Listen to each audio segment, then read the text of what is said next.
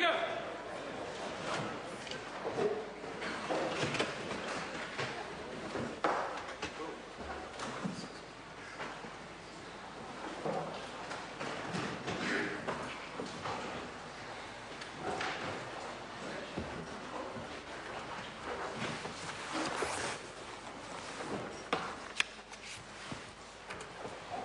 Almighty God, humbly acknowledging our need for thy guidance in all things, and laying aside all private and personal interests, we beseech thee to grant that we may conduct the affairs of this House and of our country to the glory of thy holy name, the maintenance of true religion and justice, the honour of the Queen, and the public welfare, peace and tranquillity of New Zealand.